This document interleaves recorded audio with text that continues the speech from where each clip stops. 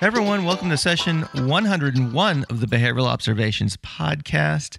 In today's episode, Dr. Missy Olive and I talk about a topic that's near and dear to my heart, and that's consulting in public school settings. Longtime listeners will recall that I did an episode on this topic back in January of 2019, and since then, I've received numerous listener requests to return to this important issue. My colleague Jen Ferris saw Missy speak at a conference a few months ago, and she insisted that I reach out to her and get her on the show. And so I'm very grateful for this recommendation, as this episode is chock full of great information for those of us who practice in this area. Missy is the Executive Director of Applied Behavioral Strategies, an organization whose mission is to assist individuals to achieve their potential to live independently and with dignity. We spend the first part of the podcast talking about Missy's background and the unique way she found herself into our field. I won't repeat it here, but let's just say that Missy is clearly an early adopter of ABA. Whether you work in schools or not, I think you're really going to like this episode, as there are tons of lessons for practitioners that are, in my opinion, broadly applicable. If you'd like to learn more about special education law or conducting functional assessments in school settings, she has a few webinars coming up. There's a Special Education Law and Ethics for BCBAs webinar. That's being held on December 5th, 2019. And on December 12th, she is teaching ethical issues related to developing behavioral intervention plans. Missy has graciously offered a huge discount to podcast listeners.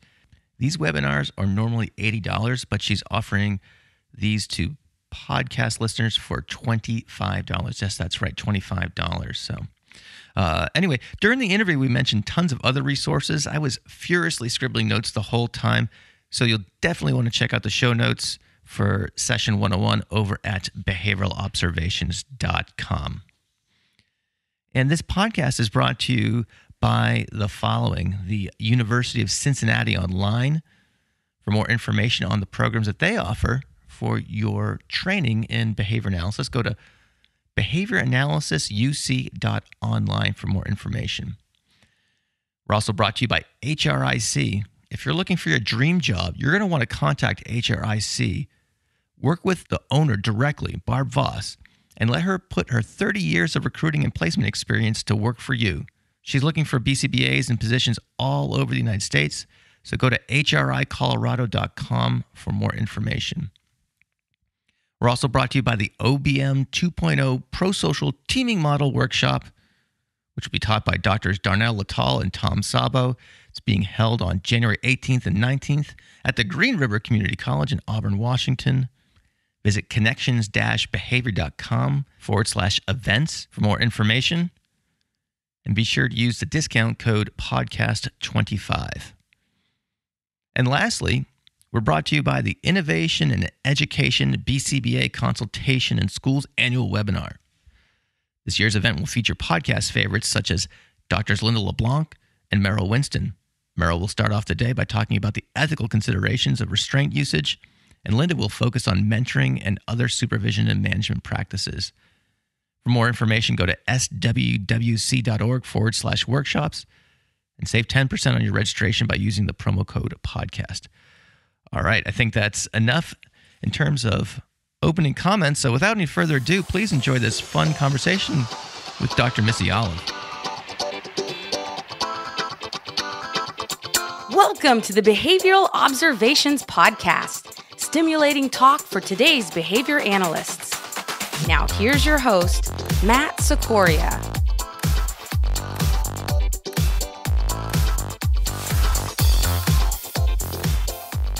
Dr. Missy Olive, thanks for joining me today on the Behavioral Observations podcast. How you doing? I'm great. I'm so honored. Thanks for having me. The pleasure is all mine. I have been looking forward to this episode, this interview, this conversation for quite some time now, because we're going to talk about a topic near and dear to my heart, that's school consultation. It's something we haven't really talked a lot about. We've had a couple of episodes on it, and I did the only solo episode in the catalog of behavioral observations episodes on school consultation. But it's something that a lot of listeners have emailed me and messaged me, hey, can we do more on that? Can we do more on that? So when I put out the call for questions, I got bombarded. So I want to just give a shout out to all my awesome listeners who did a lot of the heavy lifting for me in terms of interview prep. And man, did we get tons and tons of questions. So many, so we couldn't get to them all. So I'm just going to kind of apologize in advance. But I think we have a variety of questions that address a lot of different facets of consulting to schools. So again, Missy, thanks so much for joining me today. Let's get started by talking about how you got into ABA. How did you discover behavior analysis? How did you decide this is something that you want to pursue as a career? And kind of take us up to kind of what you're doing these days. So, Matt, when we were talking, you and I have been certified as behavior analysts for a long time, right? Are you We are definitely old, but my ABA experience goes even further back than when I was certified. So my 40-year-old sibling was born in 1979. And within a few months, my mom recognized that there was something wrong with him. And, this was before the days of internet and connectivity. And so she searched and found a parent training program about 45 minutes from our home in a rural town of Tennessee. And so there were 5 of us. So she would load us all up into the car, schlep us up to Columbia, Tennessee, where she was taught ABA methods from other parents. It was called a parent training parent model, and it was actually started by Phil Strain and Matt Tim. So if you go back and read their publications on RIP, the Regional Intervention Program, you might find reference to my family in there. And so as a sibling, they caught on that, I was fairly good with kids. And so they immediately started bringing me into the sessions and teaching me how to do things. And so we would go for 3 hours, 3 days a week. And then we had homework that we had to do every day. The homework was, shockingly, ABA. So we had to do discrete trials. We had to take data. And, my brother did not enjoy the work. The work is hard. But that was my first introduction to ABA, and I've been hooked ever since. Oh my gosh. So this is like back in the 80s, basically, right? Pre-Lovas. Wow. That's amazing. And it's, you think of some of the birthplaces of ABA and, maybe it's just my provincial New England perspective, but, Tennessee doesn't jump to mind. And I don't mean to say that disrespectfully or anything like that, but you think of like Kansas, you think of like, Los Angeles, Florida, all these kind of, the Boston area, and you think of all these bastions of early work and behavior analysis. So it's amazing that you guys were able to find these services and these people who are, and as you say, in rural Tennessee, I'm just marveling at that. So that's quite a find. So you were hooked from the get-go? From the beginning. Wow, that's cool. That's super cool. And so let me just elaborate too how I got to my love for schools. My mom sort of modeled for me this notion of advocacy. And when my brother was 4, the new special education law had just been implemented, right? So the law passed in the late 70s, and states were very slow to actually implement. And so when he turned 4, he was legally allowed to go to school. And so the parent training program had trained my mom to get him enrolled in school as early as possible. So my mom said, we're going to keep going there for 3 days a week, and then he's going to come to school for 2 days a week. And the director of special education said, oh, we don't take 4-year-olds. And so my mom hung up the phone, and she called the state director of special education. And within minutes of hanging up from that call, the local called her back and said, oh, we must have had a misunderstanding. We do take 4-year-olds. Mm-hmm. And that was the beginning of my love for also advocating for the rights of individuals with disabilities. Wow. Just the advocacy topic alone, we could probably spend a couple of episodes talking about. But obviously these early experiences seem to be very formative for you. So as you kind of matriculated through like your kind of early education and, started thinking about going to college? Were you, ABA all the way? Were you seeking out training opportunities in this area? Did you consider other fields, perhaps like psychology or, well, at least at that time, according to my recollection, at least, psychology was the only game in town if you want to do behavior analysis. Obviously, it's very different today, but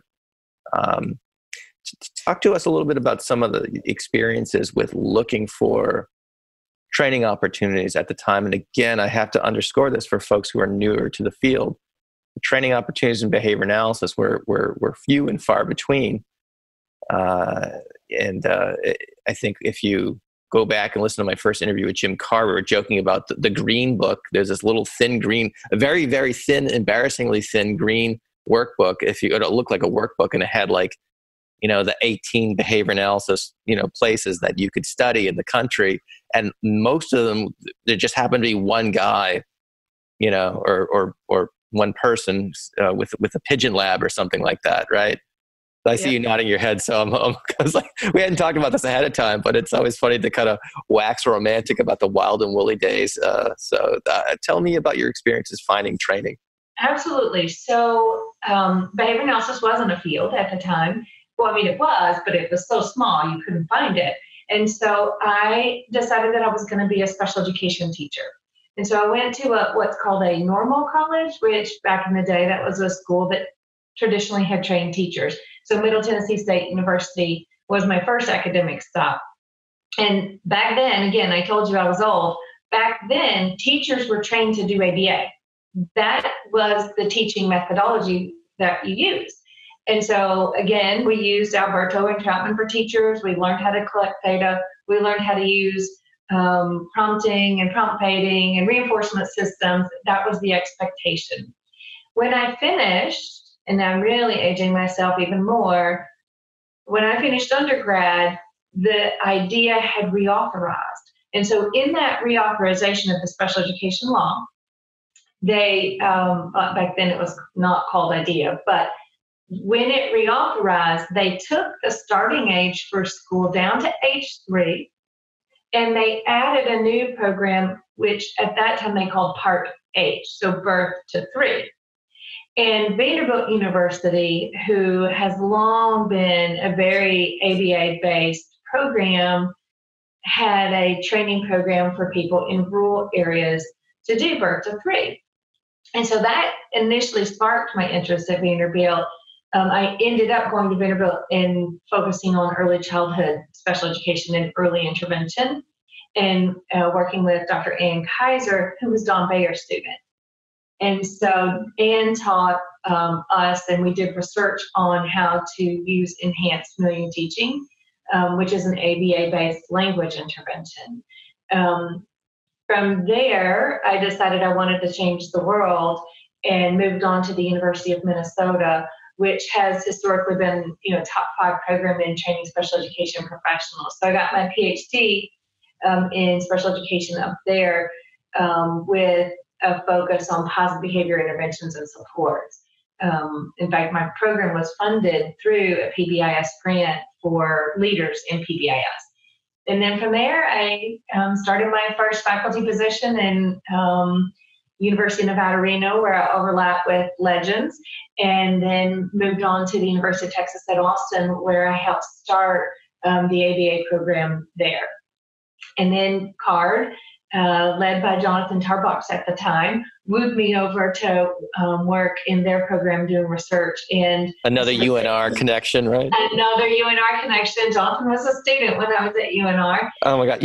I feel like UNR owes me like a fruit basket or something like that. I think my if you look at the catalog of episodes, we are disproportionately represented by folks with some connection to UNR. So that is true. That is true. So that really immersed me into the world of ABA in the private industry.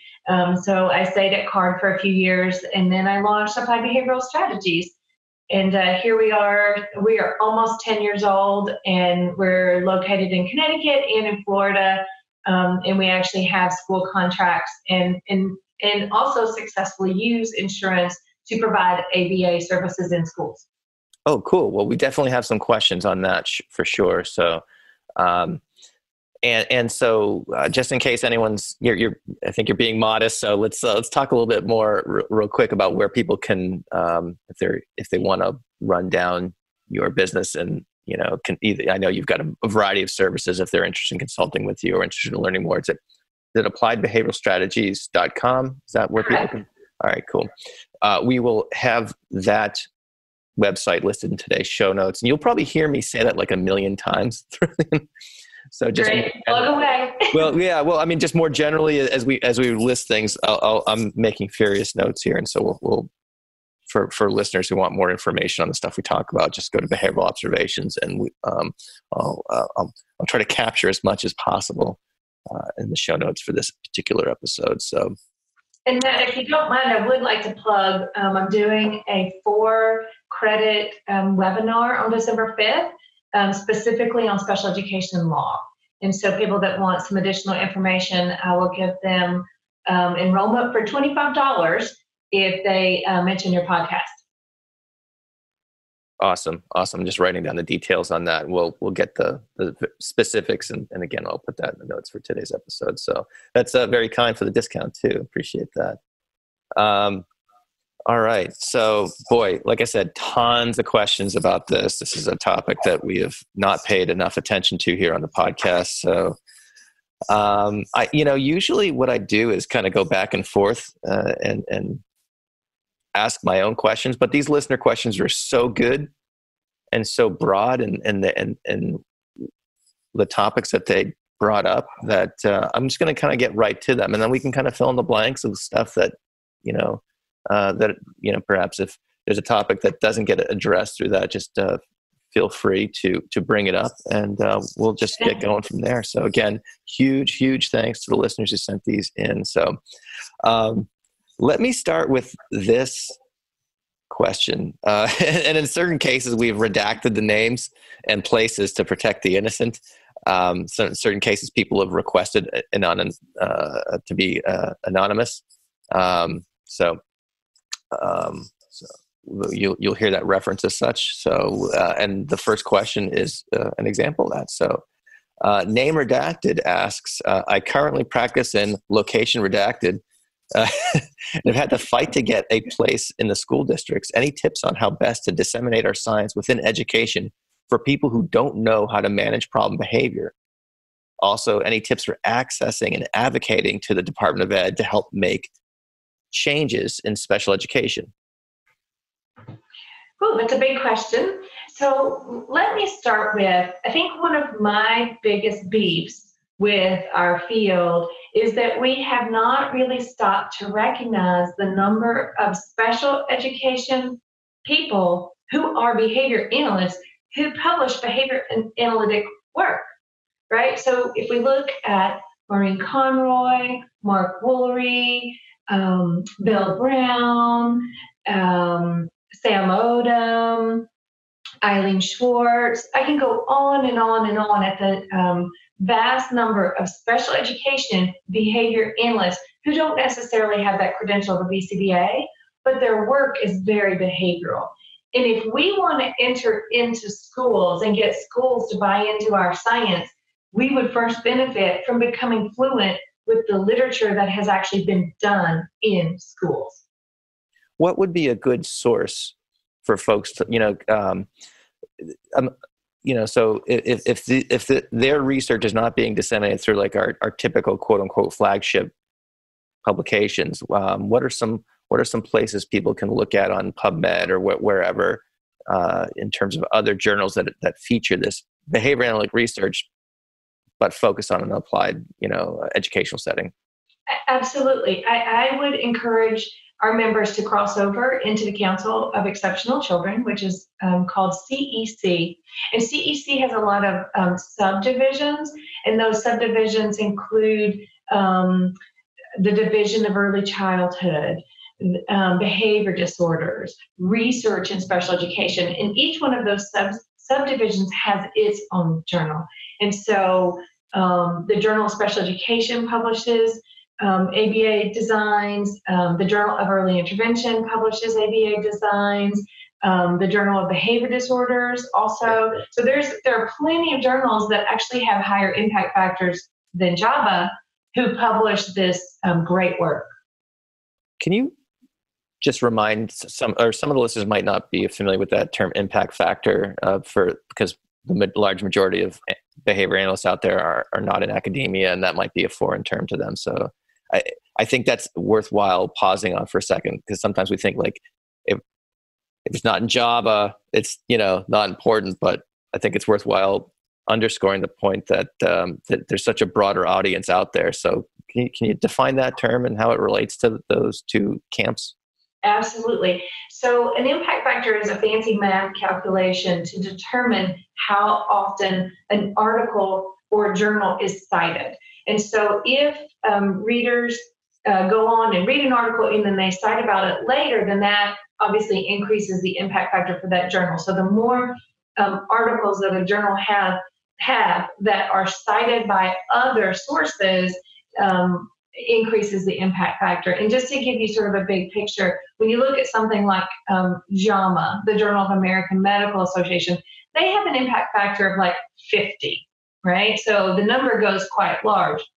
But when you look at the field of education, the highest ranked journal with in the education field usually sits around an 8. So the readership and the citation levels are going to be less because there's less research happening in that area.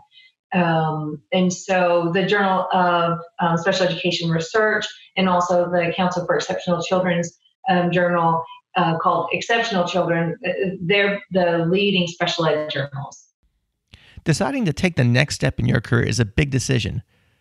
Whether it's moving from a registered behavioral technician to a board-certified behavior analyst, or learning how to apply behavior analysis within a school setting, the University of Cincinnati online behavior analysis program can be a rewarding way to advance your career. Gain cutting-edge marketability, knowledge, and skills to increase your earning potential, all while improving the quality of life for others. The University of Cincinnati, a premier research and higher learning institution, ranks in the top tier of America's best colleges by U.S. News & World Report, and it's fully accredited through the Higher Learning Commission. So if this sounds interesting to you, please visit behavioranalysisuc.online for more information. I see. And those impact factors are higher than JABA and behavior analysis and practice, et cetera. Correct. I see. Yeah, I was, I think my membership has lapsed. I'm going to confess here, but I've been a member of CEC for many, many years, and I've gotten subscriptions to many of those journals. One of the things that's cool about that is that I don't know if they still do this or not, but there's also, in addition to the journals, there's some very practitioner-friendly, like magazine type. It's kind of like a lighter version of behavior analysis and practice. And I forget, like one of them is called like Beyond Behavior, and that's focused on an EBD type Correct. Of population. And that comes out of that same subdivision for behavior disorders. Yeah. There's another one. It's like Teaching Exceptional Children. Correct. So, if listeners That's the flagship practitioner journal for the whole organization. And so if you like early intervention, then the similar magazine is Young Exceptional Children, that's put out by the Division of Early Childhood. Okay. All right. Yeah. And so that's one of the things I enjoyed about being a member and things like that, because you get some of these things that are more translational, more practitioner focused, especially some of the not necessarily the journal based publications, but I actually sometimes found more value in the things that were more about like focused on the actual teacher, So I think there's a lesson for dissemination more generally as well, Right.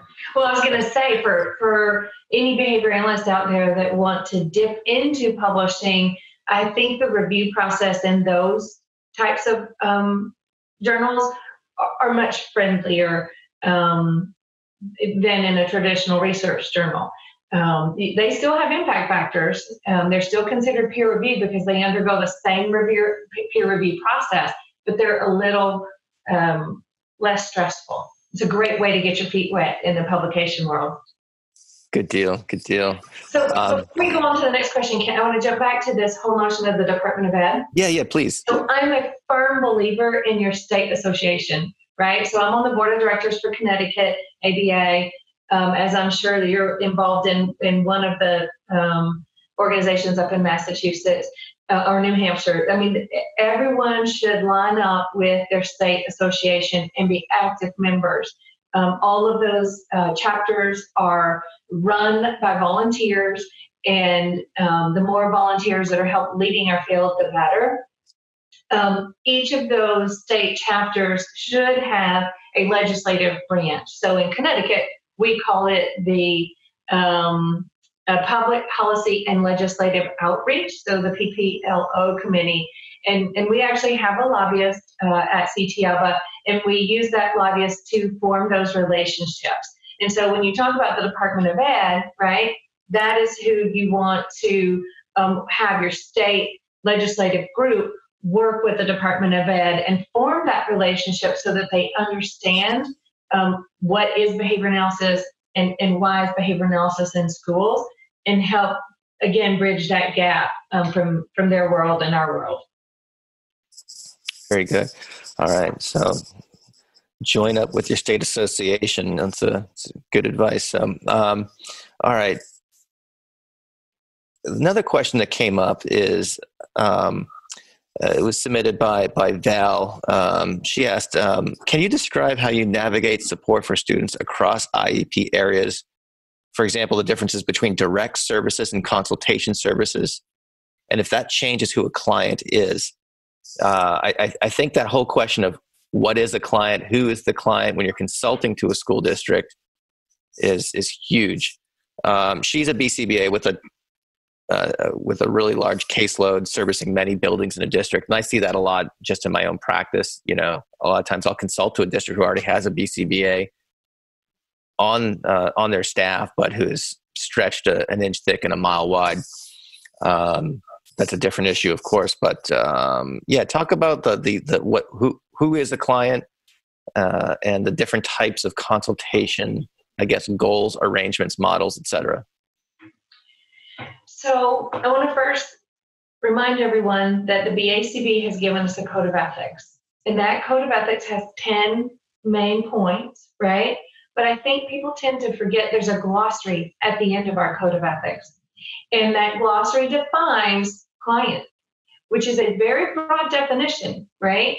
It's whoever you're working directly with, plus their parent or legal guardian, plus anyone who is a recipient of those services, and plus the payer of those services in most cases, right? And so we have a very broad definition of who our client is, and we have to stop and think, who's our primary client? The code actually stipulates when you're not sure, you need to stop and assess who is the primary beneficiary of your services. And so when I am running the special education law webinar, we go through that step-by-step process. The second that you focus on Johnny is now your primary beneficiary of services, right? And if you're not focusing on Johnny and you're at the classroom level, then the teacher is your primary beneficiary of services. And I think as BCBAs find themselves employed in these districts, they need to remember that regardless of where they work, they still have to operate under the code. Sometimes districts are not aware of what our code states, and they ask us to do things that are not in our scope of practice or that put us in charge of too many things that aren't behavior analytical. And so we have to keep that in mind. And I think the other thing that our field needs is a revision to the ASD practice guidelines. I have begged and pleaded with Gina. I have begged and pleaded with Jim. We need a document that guides services in schools. So my next beg was to CASP, the Council of Autism Service Providers. I would love to see them be the flagship for this is the way autism services are provided in schools, so that we have those guidelines that tell us what is an appropriate caseload. So if we look at the BACB's ASD guidelines, They define services in two ways. They say focused services and they say comprehensive services, right? Where a focused service would be maybe you have one behavior plan that you're working on with that kid, or maybe you're pushing in to work on toileting, or maybe you're pushing in to work on feeding, right? Whereas a comprehensive plan is what I think of as an EIBI program, or perhaps an older student who still needs those comprehensive services because maybe they are progressing, rapidly and they just haven't been completely included. So if we think about what the board says about that, the board also talks about caseload and recommended caseload. And this is how many clients you should have if you're doing focused services. And this is how many clients you should have if you're doing comprehensive services. So what's not in the guideline is the word consultation, right? The service of consultation is not listed by the board as an ABA service. And so we need to define what consultation is so that we can pinpoint who is our primary beneficiary of services, who is our client, who all are we responsible to. Wow. I think those clarifications would be helpful because we do get put in all sorts of strange situations and strange requests and things like that. One of the things, we might get to this a little bit later, but it just occurred to me now, so I'm bringing it up. But it at least my experience consulting in schools is that school personnel are there's a lot of things that they have to attend to that we don't. And the opposite is true, and so from their perspective, they're just trying to solve problems and they don't know about or care about what our obligations are underneath the ethics code. And I think the way in which, behavior analysts are being trained to practice these days, particularly in the context of insurance funded services, it's a completely different animal. And even things like consent, I can't tell you how many times I've been in a school and say, hey, while you're here, can you take a look at this guy? And it's like, I often talk to I often talk to teachers or principals or whatever and say, well, what if your child was in school and you learned after the fact that some stranger with a visitor tag on was observing your child and the teacher was pontificating on all the problems that your child was engaging in and giving away all sorts of information. And, and then they're showing you the IEP or the 504 or the behavior referral document, and it's just so the whole concept of consent is there. My experience now, I'm hoping it's different elsewhere. In some districts, thankfully do a better job than others, but man, it's just I feel like I'm doing education on that all the time. What's your experience with that? Identical. Okay. I call it drive-by ABA. I'm not alone. You are not alone. Seriously, we cannot do drive-by ABA. And yes, parent consent is probably the most important thing, but let's not forget our code also stipulates that we have to have a contract for professional services. And so you cannot go in and talk about Johnny if you don't have a contract for Johnny's services. And so Johnny's contract would either be his 504 or his IEP, right?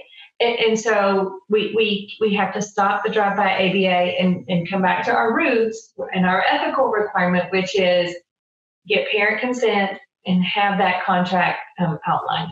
Now, again, if you're following a PBIS model, which I believe we all should be doing in schools, then you can make class-wide recommendations to the teacher that will benefit all the children in the class. And I think Stephanie Peterson has a lovely article that came out in BAP maybe a year ago, and she published this tool that you can use when you go into classrooms to look at are the basic things happening in that class. So what's the point of doing an FBA and an individualized behavior plan if you don't have the proper supports happening at the class-wide level?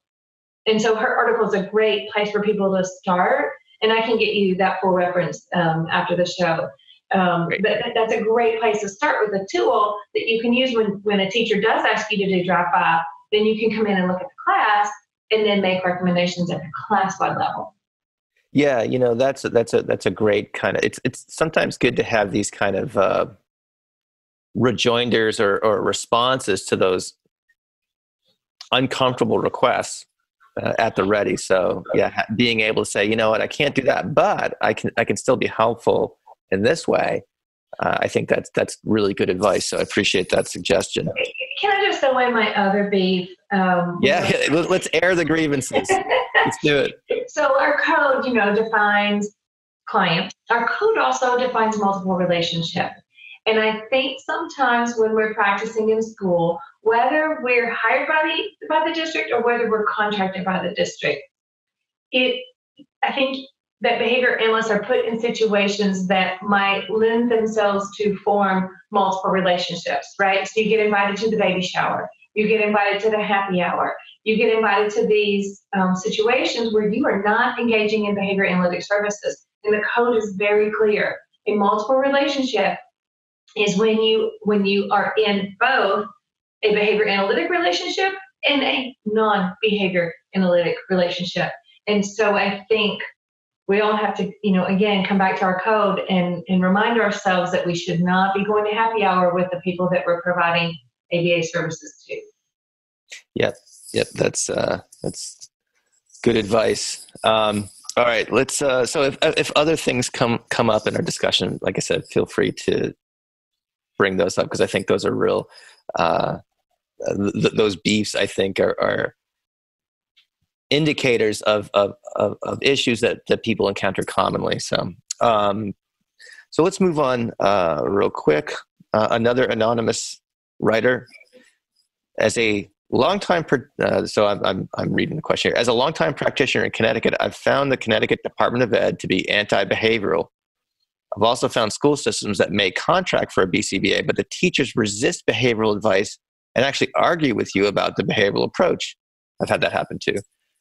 It boils down to having an FBA for the file about, let me just interrupt the question here real quick. That happens to me all the time. Especially around the when it comes to the magical 10 days of a student being suspended. It's like, well, we need an FBA. And when you start to dig a little deeper, it's like, well, yeah, they're interested in solving the problem, of course, but they really need the FBA to check a box in these either special education or some other type of ed law process. So that's just my own little editorial there. All right, let me continue with the question here.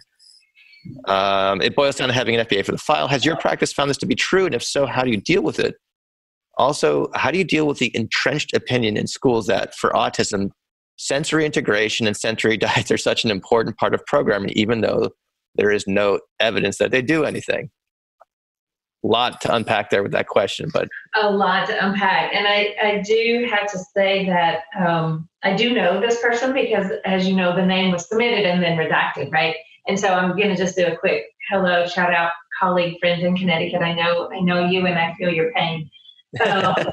So Connecticut has a very interesting history, right? So behavior analysis has been happening in schools here for many years. In fact, you don't have to look far to read about Stacey Lohr, who was a person who pretended to be a doctoral level BCBA. She didn't even have a college degree. And so she had all these contracts with all these very wealthy school districts down near New York.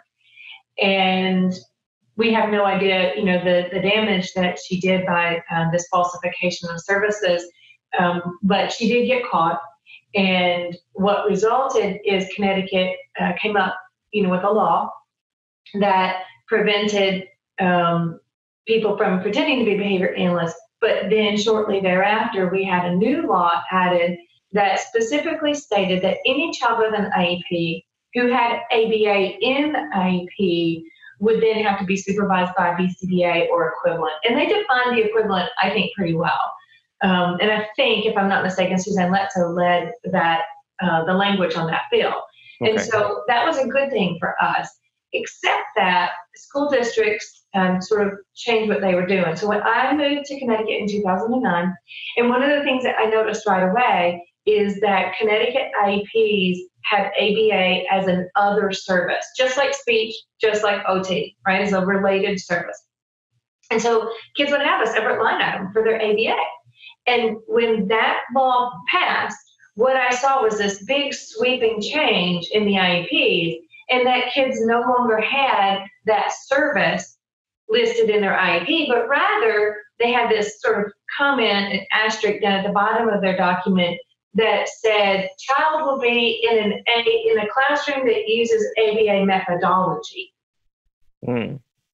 That sounds very vague. It is very vague, but it also, I think, the attorneys advising the school districts, I think, led the districts to believe that they would be free from having to have that BCBA supervision.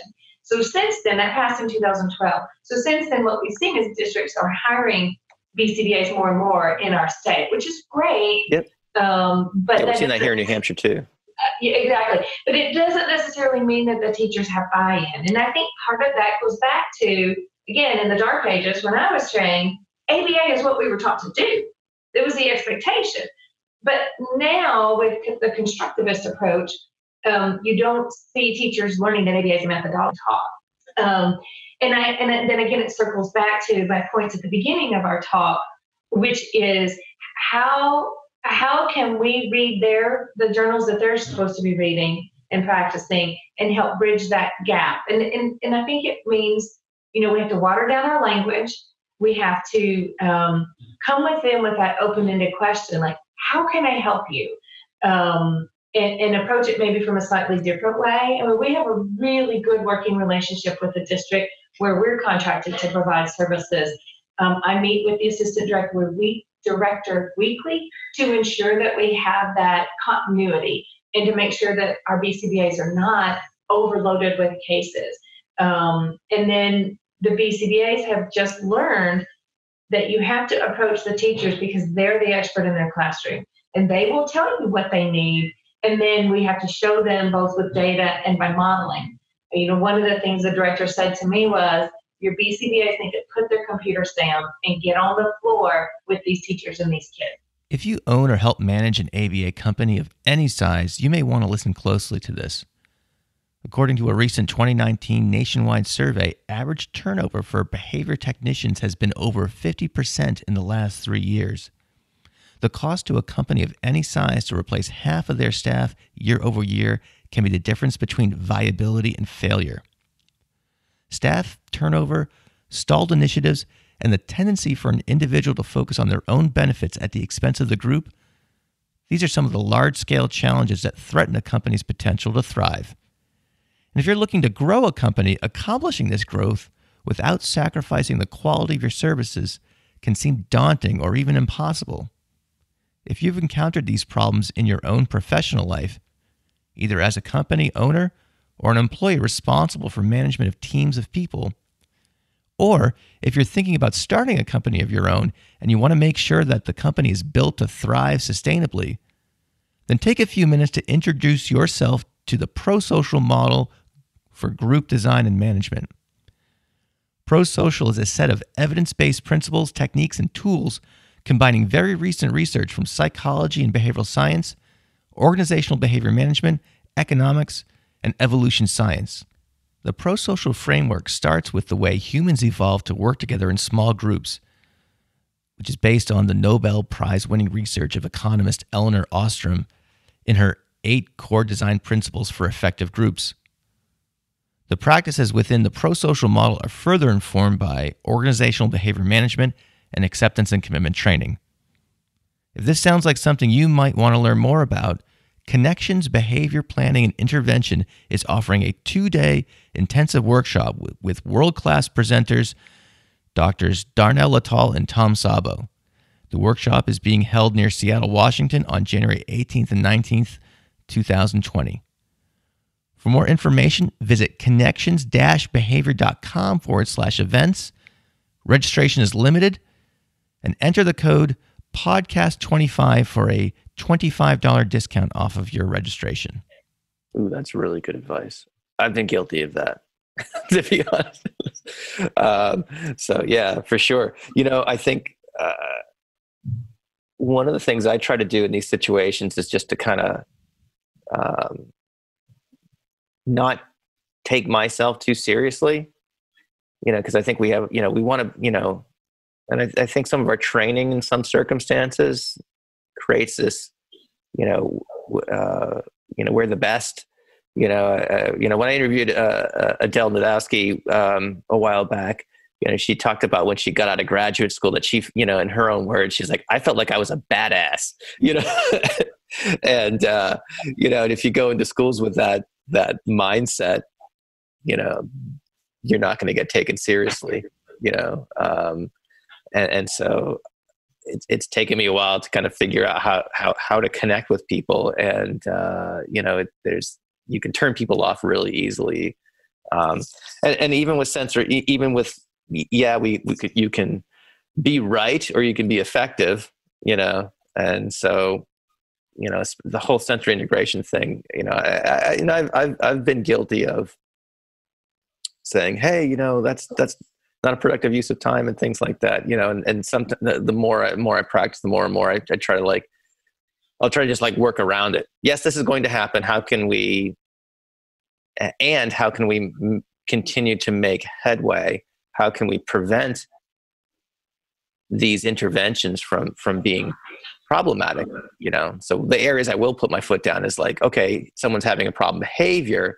Let's get them to the swing. That's where I'll say, no, you shall not pass, but I try to look at that as some sort of, maybe some sort of fixed time reinforcement, if someone's on a sensory diet, that's the kind of workaround that I've found. Obviously would prefer them to be doing other things with that time. But I don't know. I hope that's helpful. Well, actually, I want to tell you what we do, and it has been very helpful. So for starters, who wouldn't want a good massage? I love going to get my nails done and getting my massage. And so I think it's hard to argue that kids don't want to be rubbed on or don't want to be brushed on, right? But what we have to ask ourselves is, what's the outcome of that?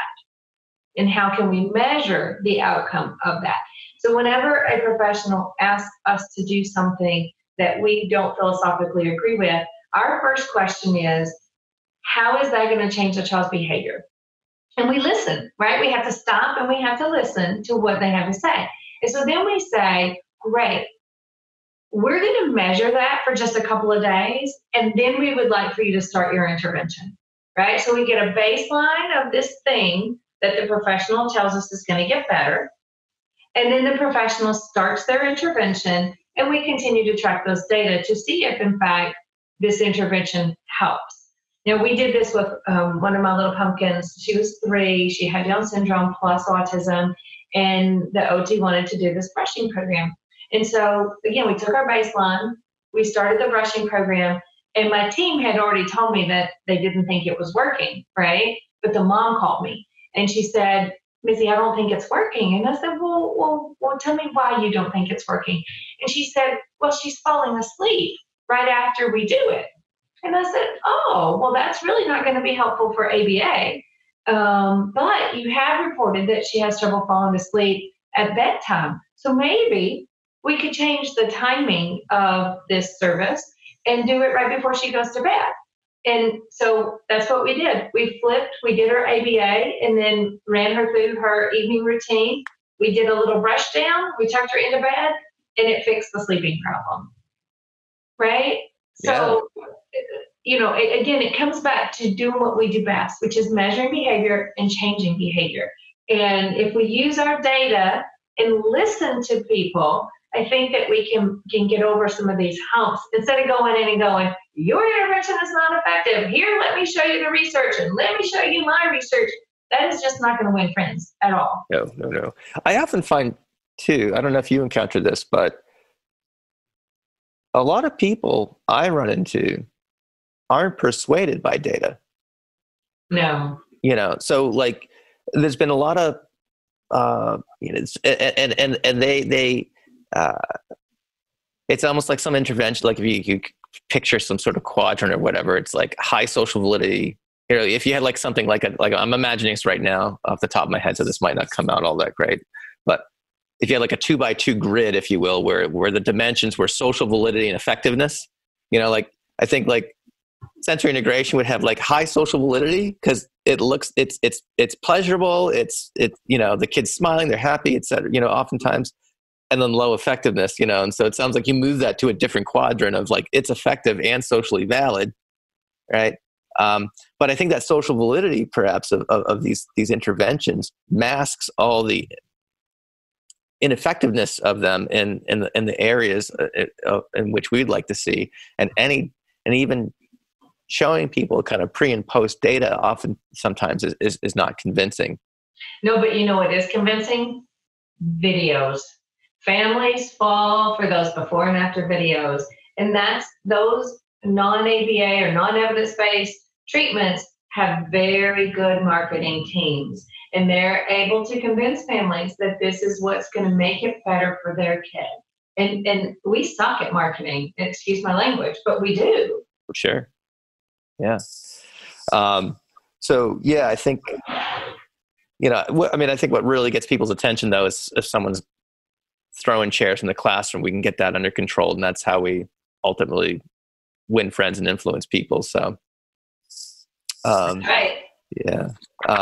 So again, like so many of these questions, we can probably go on and on about that, but I want to move on to something else here that's kind of related. So I got this email from someone who works in the Nashville area, and they were so excited for this episode. They sent me like 15 questions because they met as a team. And I'm going to apologize in advance because there's so many questions. I can only select, one of theirs amongst the gazillion questions I got. So, but I wanted to get your guys' question in. And one of the questions I have is, how do we accommodate restorative practice and other initiatives that are trending that may or may not be behaviorally sound? Yeah. So, again, we have to remember where we're practicing. And, we're not in our cute little ABA clinic where we have control of everything. We're in schools where the real world is happening. And so restorative practice, right, is very popular in schools right now. But let's look at what is the purpose of restorative practice, right? In the education field, it's about repairing those relationships where people have been done wrong, right? And when we think about families who have a hard time coming to school, when we look back at their own educational history, they may or may not have been wronged by the system. And so they're hesitant to come in and form those relationships with their child's teacher because of that history. So that's one piece, right? We have to fix the families that we have done wrong. But I think as behavior analysts, we need to look at how we've potentially done teachers wrong. And how can we help teachers get that trust back in us? Again, they don't care about our data. But what they do care about, as you said, is when we can stop the chairs from flying around in the classroom. And so how can we take that step back, rebuild those relationships, and help everybody remember we are all here for the same reason, and that is to help this kid get better. And so we need to be able to trust each other that we're all in it for the right reason. Yeah.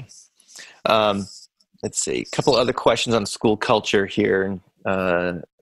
When should a school call in a BCBA? So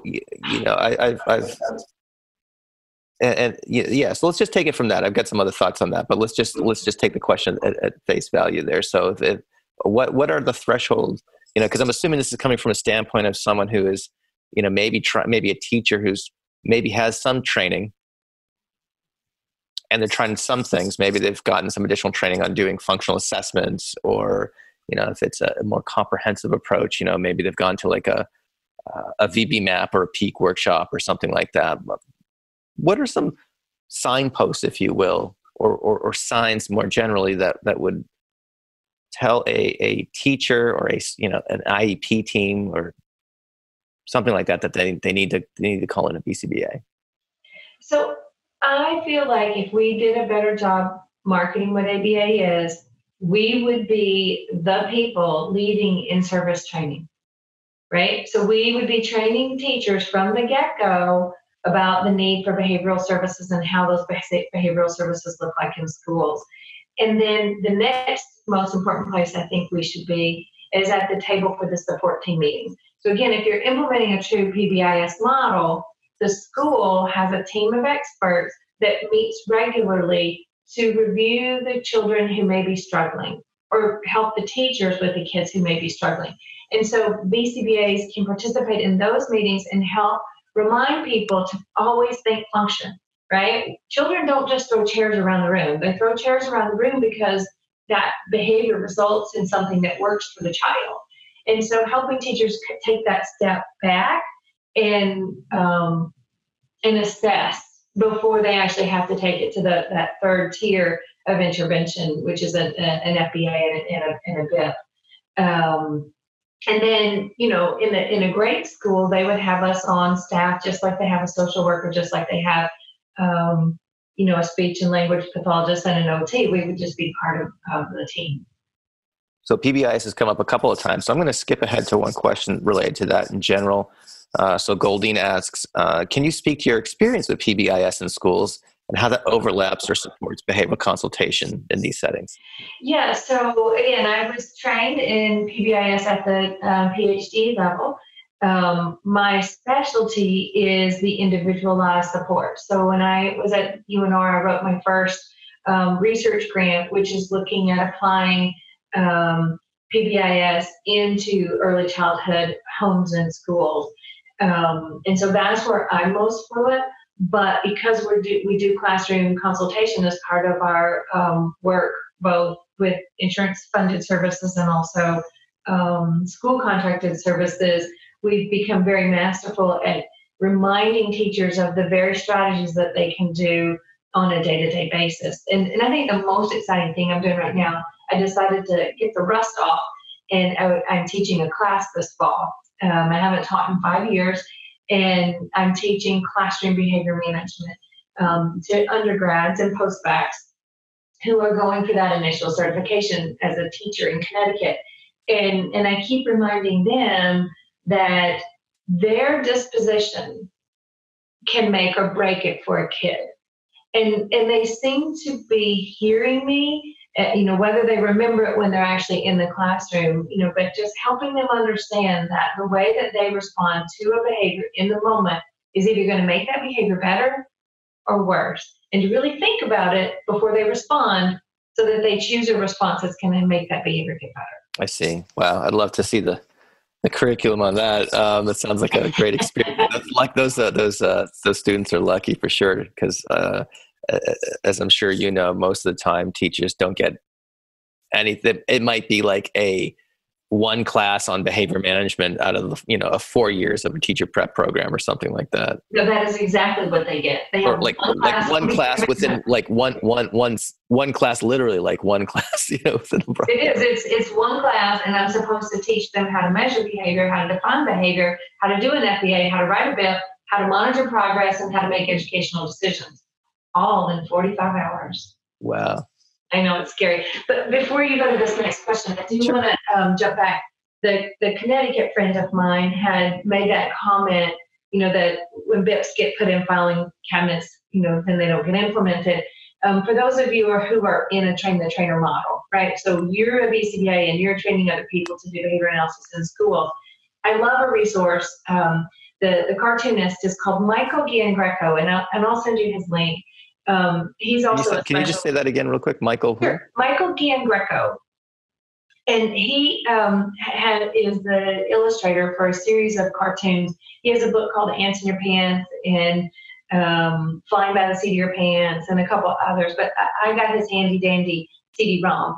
And so I downloaded all of his cartoons. And I use those when I'm training teachers because he takes this sort of tongue-in-cheek approach to cartooning about what we do in schools. And so he has a great one that is a filing cabinet, and he says it's supposed to be sung to the tune of Born to be Wild, but the cartoon is Born to Be Filed, and it shows these dudes on their Harley and they're filing their IEP away. And so again, we know this is what you don't cartoon about something that doesn't happen. Oh, you for cartoon sure. You cartoon about things that do happen, but maybe by gently throwing that cartoon into a training, you help people understand that that they shouldn't be tucked away. But I would also argue that 40-page IEPs and 20-page BIFs are not going to get implemented by a team. Do you have questions about the ethical considerations when implementing emergency procedures such as restraint and seclusion? Do you want to learn best practices for supervising staff members? Are you free on February 4th, 2020? Great. There's an event that's coming up that's just for you. It's called the Innovation in Education BCBA Consultation in Schools Annual Webinar, and it's being put on by my friends from the Southwest West Central Service Cooperative. I did use the word webinar so the learning can come to you. This year's events features podcast favorites, Drs. Linda LeBlanc and Merrill Winston. Merrill will start the day off by talking about the ethical considerations of restraint usage, and Linda will focus on mentoring and other supervision and management practices. Earn your ethics and supervision CEs from two people who are at the top of their game in their areas of expertise. For more information, go to swwc.org/workshops. Alternatively, you can just go to the show notes of this episode at behavioralobservations.com, and I'll have a link there waiting for you. Lastly, save 10% on your registration by using the promo code PODCAST. So again, just to recap, check out the Innovation in Education webinar that's being held on February 4th, 2020. And to learn more, go to swwc.org/workshops. Oh, yeah, 100%. While we're on that topic, how do you balance the complexity of a plan of, knowing what a kid needs versus what a team is capable of pulling off? So for example, let's say there's a kid who requires a very careful kind of functional communication, tolerance training, intervention, but the sophistication of the staff is not there to be able to pull that off successfully. And so you might give them kind of, so how do you handle those types of situations? That's another thing I've been telling my staff, my team, my students all semester, which is reinforce. We can train anybody to reinforce appropriate behavior. And if you can increase those just overall rates of reinforcement, then that's going to have an effect of decreasing the problem behavior. And so anybody can start there. And then once you get that, again, we talk about restorative practices. If you've been punishing a child repeatedly in your classroom, and all of a sudden now you're going to start dishing out reinforcement, that child's not going to have buy-in until you have that relationship formed again.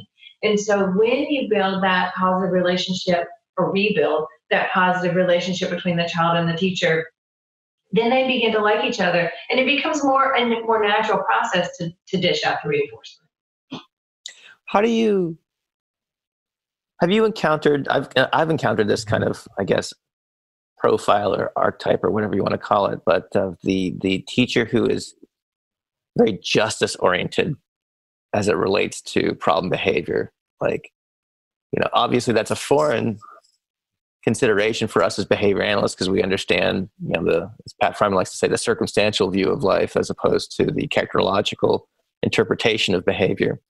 But that's not common, unfortunately. And I run into administrators, teachers, et cetera, who are, the classic line I get. It's like, well, they should be doing this anyway, or, they need a consequence. And what they're really saying is they need a punishment. Do you have any canned lines or stories or examples to circumvent that, like you have with some of these other topics that have come up? Sure. So I'm sure you won't be surprised. Michael Greco has a cartoon for that. Oh, great. It's great. He shows this, person that's actually holding a paddle, totally embracing corporal punishment. And then, the 70s teacher who's like, chill out, peace out.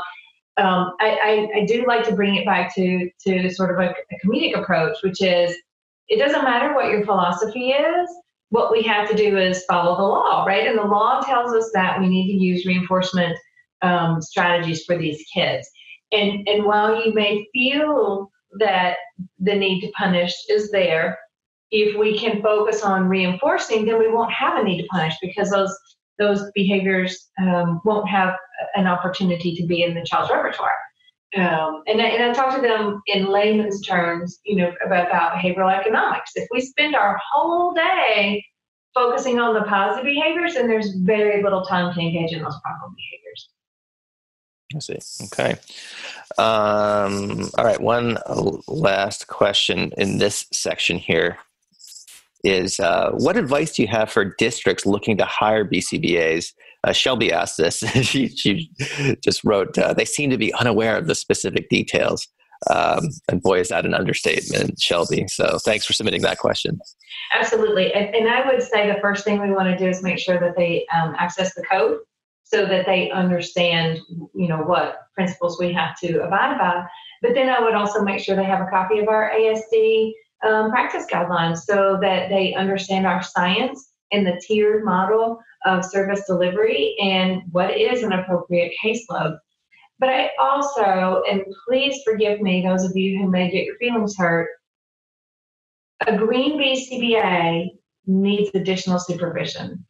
The BCBA is an entry-level credential, and it by no means prepares you to the complexities of the work in schools. So unless you were trained extensively on providing ABA as a service in schools, you really need to think twice before you accept a job in a school district, particularly if that district does not have supervision for you by a senior level BCBA. And I think that's the big challenge, is to help districts understand that this BCBA credential is an entry-level credential and that they probably haven't had any time with kids who have emotional behavior disorders. They probably haven't had much experience actually working with teachers and paras. And we can't dump them into these roles without that ongoing support that they need. And, earlier, Matt, we were talking about the graph at the BACB that shows the exponential rise in BCBAs over the years. And the other scary part of those data are that half of all of our BCBAs were credentialed in 2016 or later. Yeah. So that means that over half of our BCBAs are still babies and probably don't have the scope to really work with these complex problems in schools. I don't think I could add anything to that. That's really, yeah. I'm sorry if I hurt people's feelings, but just because you're BCBA does not mean that you know how to do it all. Right. Yeah, I've made that recommendation to special education directors as they're, looking to hire people, and I've tried to make the directors aware of the need for ongoing training and again mentorship, as you so rightly point out. So I think yes to all those points. Right? I would strongly agree. So you mentioned working with staff. So let's move on to this next section here. Staffing is a different animal in schools than it is in clinics and it is in home-based services. And, I guess to kind of preamble this section a little bit, the level of control is especially in a consultative model, is absent. And even in circumstances where administrators want to have some behavior change of staff members, the tools that administrators have to do so are limited as well. It's much, much different than, again, your run-of-the-mill ABA agency. No one likes firing anybody, of course, but it's very, very difficult to do in the school setting if someone's not performing or doing things that are harmful, which it is rare, but it does happen. And I've seen it happen. So I just want to underscore those challenges before, kind of launching into some of these questions here for those who aren't aware of these challenges, because they are great and plentiful in these settings. So having said that, Celia asks, can you provide some tips on how to effectively train staff in a consultative model? And what are some things that make for a successful consultative relationship, and conversely, an unsuccessful consultative relationship? So I do want to preface this with just one more layer to the onion. Unions. Okay, I'm so glad you said that, because that was on the tip of my tongue. But so it's Missy at Applied Behavioral Strategy. When I moved to Connecticut, I didn't know what a freaking union was. And then I get here and I find out that they have all these protections and all these rules, and you can't make me do that, and that's not in my contract. And it certainly is a whole nother level of complexity. What the unions here are learning is that an RBT is more than a para. And so they're getting compensated more, and they have a few more professional expectations because the board has professional expectations for those RBTs. And again, I have to give a silent shout out to the district that we work with. It's a large, urban, inner city district. And I have worked so closely with that assistant director to continue to encourage her staff to get those RBTs. Because if there's an RBT, then we know that RBT has to be supervised by BCBA. And so that's going to increase the quality right there. So working with the districts at the district level to help them recognize the RBT credential versus just being a para. And then in terms of forming those relationships, what our team does is we go in and we say, Matt, you tell us what you need this week.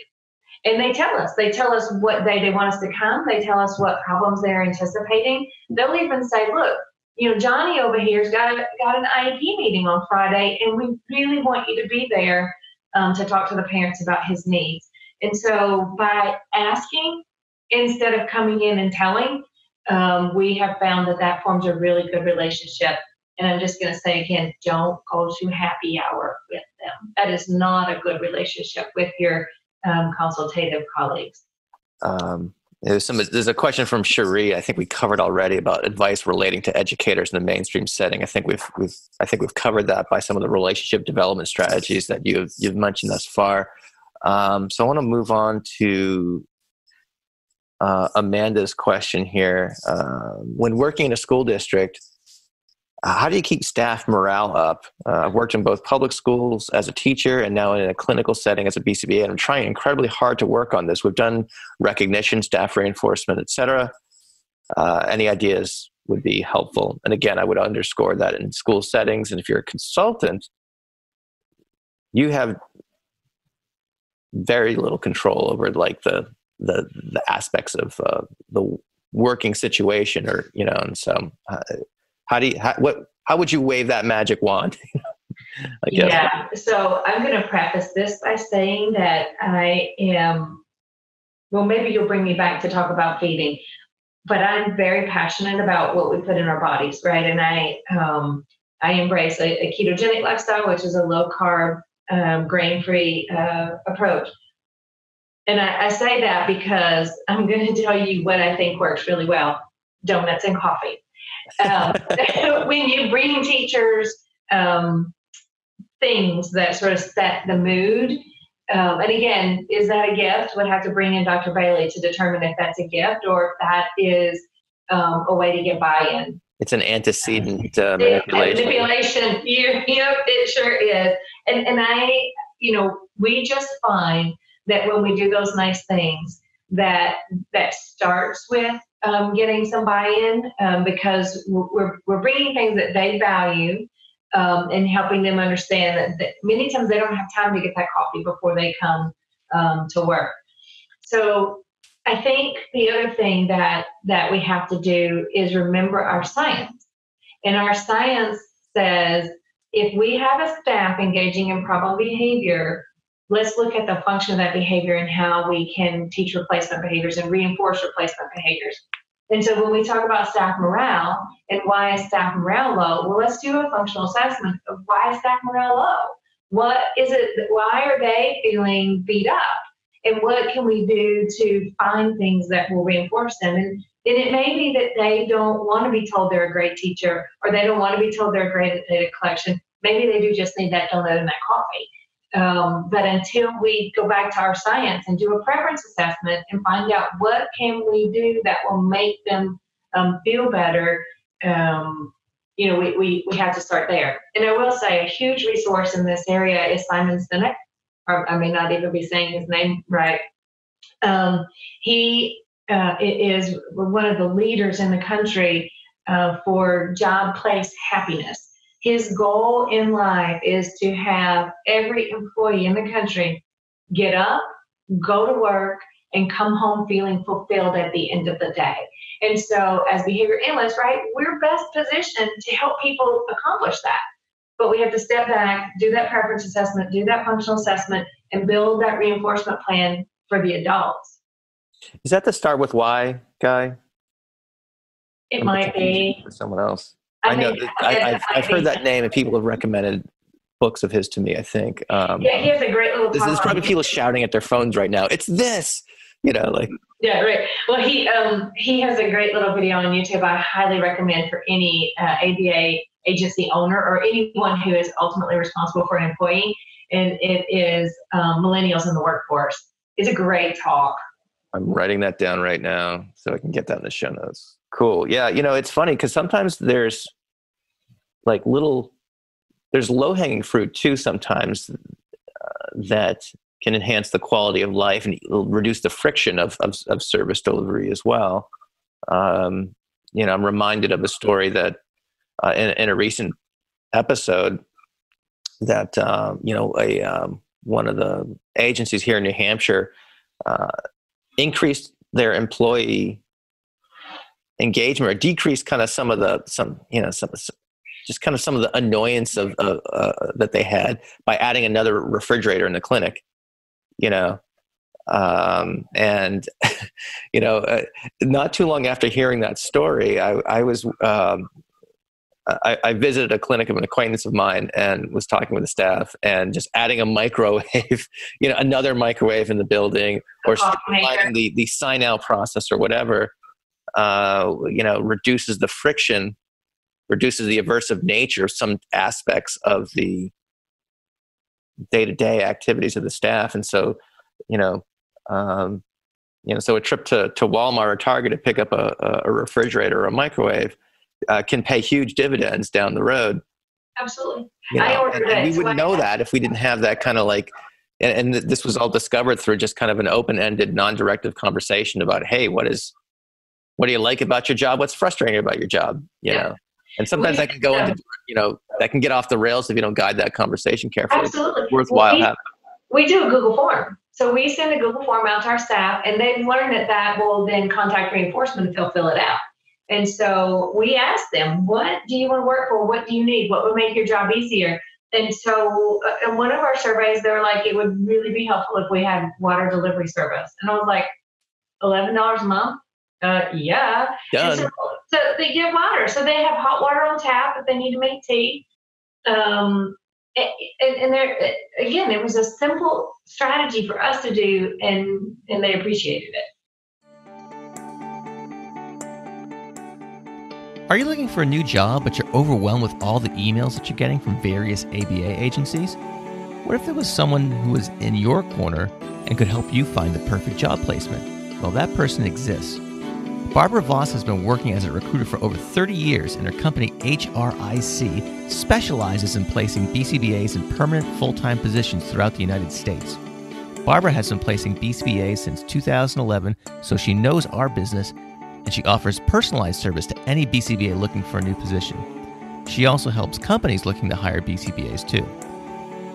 Here are just some of the things Barbara can help you with. She can provide information about salary ranges in different markets across the country. She can help you write your resume. She can coordinate and prepare you for the interview process, and even help negotiate the right salary for you. And best of all, there are no charges to any candidate for all of these services. When you are ready to make a change and want to work with someone who will listen to you and understand what you need in a new position, contact Barbara at HRIC. To schedule a confidential discussion, head over to hricolorado.com. Again, that's hricolorado.com, and hit the contact button to connect with Barbara. You won't be disappointed. Yeah. All right, great. So we could probably go on and on about supporting staff, but I want to move on to some other things. And I don't want to hold you all day here as well. So got some questions on funding. Oh. Okay. There is none. There is no funding. No, I'm kidding. Let's see. Janet writes, she saw a thread on Facebook recently where someone posted a question about, is it ethical to provide school-based or consultation services for the same student that you provide in-home or center-based ABA services through a different funding source? And she saw widely divergent responses on this topic here. What's your experience with this? What advice would you have for Janet? So my first advice is don't get advice on Facebook, although everybody does. I'm sorry. So I think what everybody needs to do is make sure that they are familiar with federal law for whatever area they're practicing in. So if you are practicing in schools, then you have to know school law. You have to know special education law. You have to know FERPA, which is the Educational Rights to Privacy Act. And then you have to take it down one more layer and know your state law, right? So a couple of people did ask some state-specific things here, and because I don't practice there, I would have to go back and read the statutes. But align yourself with people in your state who are experts on the laws in your state. If you work, so that's in terms of your location and knowing your laws. The second piece is where does the funding come from? And so I just got back from the Autism Law Summit, which is a conference I highly recommend. If you want to be a mover, they call it a conference of doers, but the movers and the shakers go there, right? You go there, you learn stuff, and you come back and you implement. And that's the group of people that I think really get things done policy-wise. And so at that conference, there was a big discussion on ABA in schools as funded by health insurance. And what we know is that we have a thing called MAPIA, which is the Mental Health Parity Act. And we also have a thing called the ADA, which is the Americans with Disabilities Act. And we don't have time in your show to go into detail on those things, although I would love to come back and talk about MAPIA, say with Dan Unum or somebody. But what we do know is that children have the right to access their health care services in their school setting. And so any school who tells you that you cannot, they are violating federal laws. And so you have to, again, you don't want to go in with guns blazing, but rather go in from a consultative approach and help them understand how that can be a beneficial thing for them. Now, Medicaid is its own beast. So if you accept Medicaid funding, then you are responsible for knowing federal Medicaid law and also how your state has chosen to implement Medicaid services. So in Louisiana, for example, Aetna is responsible for the Medicaid contract. And under Aetna, you can have Aetna Medicaid home services, home and community, or separately, the school district can request Aetna Medicaid school services. And the key is that you don't want to duplicate services. But that's specific to Louisiana. In Connecticut, the school can bill Medicaid for certain ABA services. If you're going to do Medicaid in schools, then the IEP is the document that drives those services. So the IEP has to be written to a level that Medicaid will pay for it. So again, you have to really know your state law and the way your state is implementing that service. Okay. And there was a follow-up question about Medicaid, and I think you addressed it there. So Mandy, you can refer to I think we got your question in the context of the previous answer. So, all right, let's move on to some clinical questions here. I've got a couple of interesting questions that came in. Let's see. One of them was a PBIS question that we already talked about. So let's see. Linda wrote in, does the ISCA, or which is now rebranded as Practical Functional Assessment, and that is the functional assessment and functional communication training system that Greg Hanley and colleagues have been writing about for the last couple of years. Okay, so does the ISCA in performing a practical functional analysis a la Greg Hanley meet all the federal requirements for performing an FBA and completing a BIP? If a school abandons their current policies for FBAs, does this count as a service for maintaining compliance across state and federal levels? So what are your thoughts on that? Absolutely. This is one of my favorite things to talk about. I actually do, not to plug myself, but I do have plug away. I do have another webinar in December. I don't know the date off the top of my head, but it's a webinar specifically focusing on FBAs and BIPs in schools, which goes even beyond what we cover in the special education law webinar. So I do want to say, Matt, when I looked at that question online, the asker was using the PFA, right? So practical functional assessment. But I think we have to be very careful about our acronyms, because when I looked that up, I think pretty widely used is PFA, which stands for Protection from Abuse within the courts. And so maybe we can help Hanley come up with a different acronym for his practical functional assessment. Because PBIS used to be PBS, and everybody was calling the PBS TV channel for behavior support. And they were getting Elmo. And they kindly asked the team to rebrand, and so they rebranded to PBIS. So looping back around to this notion of what's legal in schools, my favorite legal guru is Perry Zirkel, Zirkel, and I will give you a link to his blog as well. He has a free blog that you can follow. The guy's genius. He has a PhD in special education administration, and he's an attorney. And so those two things together make him just like a rock star. And so his blog has a lot of really great free resources on it. In 2011, I think, I reserve the right to stand corrected when I get you the article. Sure. Perry published a review of all the laws on FBAs and BIPs in all the states. And it's a great review because he put it into this pretty table and outlined it state by state. What is the definition of an FBA? What's the definition of BIP? When do you do FBAs and BIPs? Who does FBAs and BIPs? And how do you do FBAs and BIPs? And what he wanted to look at is, are states prescribing this? And what he found is they're not. And so the federal courts don't define FBA and BIP either. So we only have Mitchell Yell published a great study where he analyzed all the FBA case law.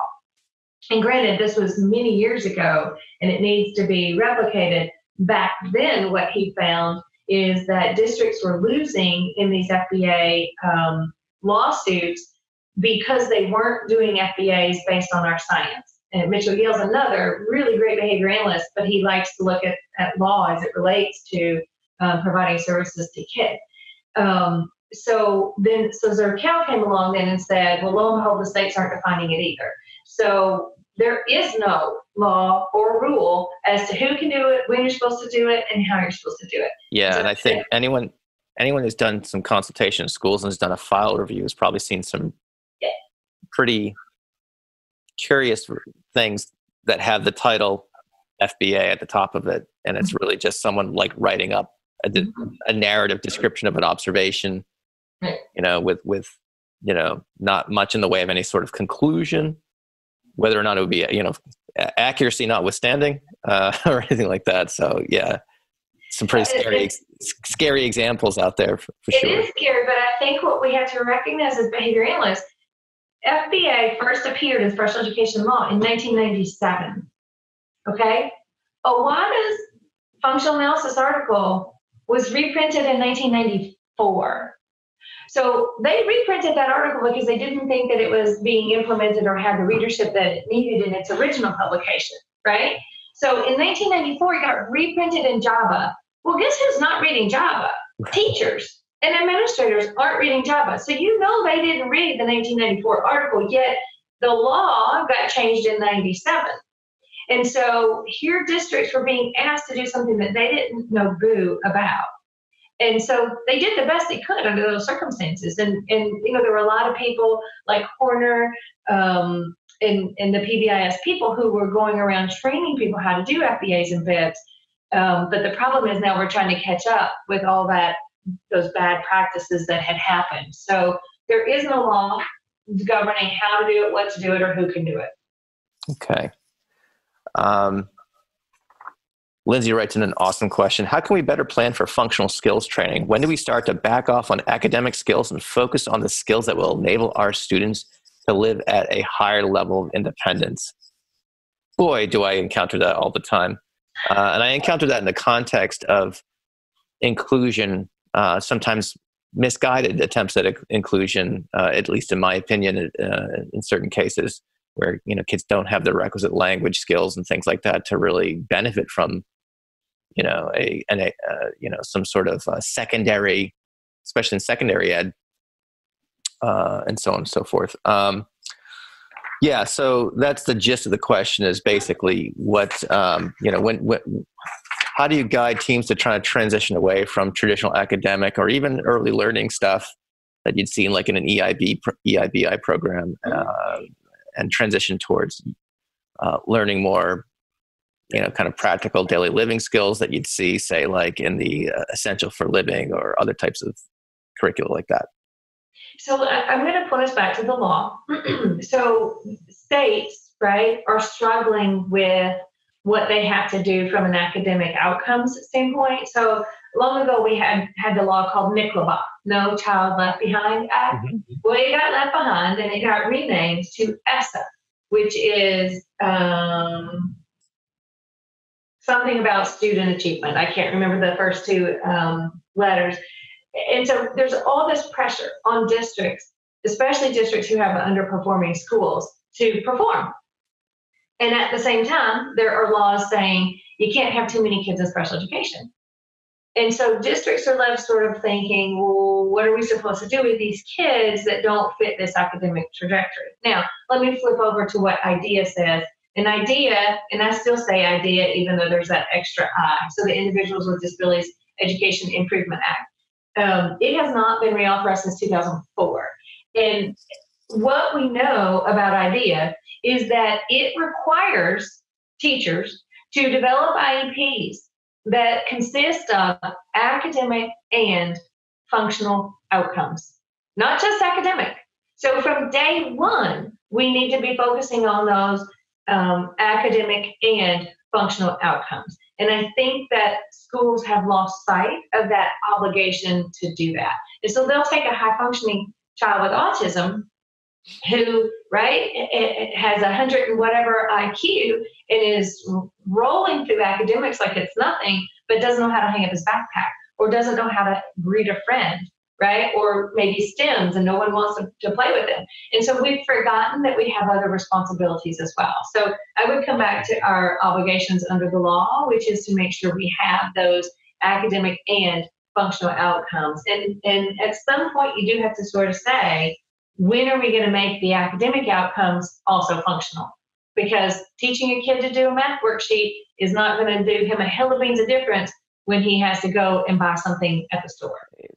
Couldn't agree more. But Lindsay, thank you for that really important question, because I don't think we can overstate that.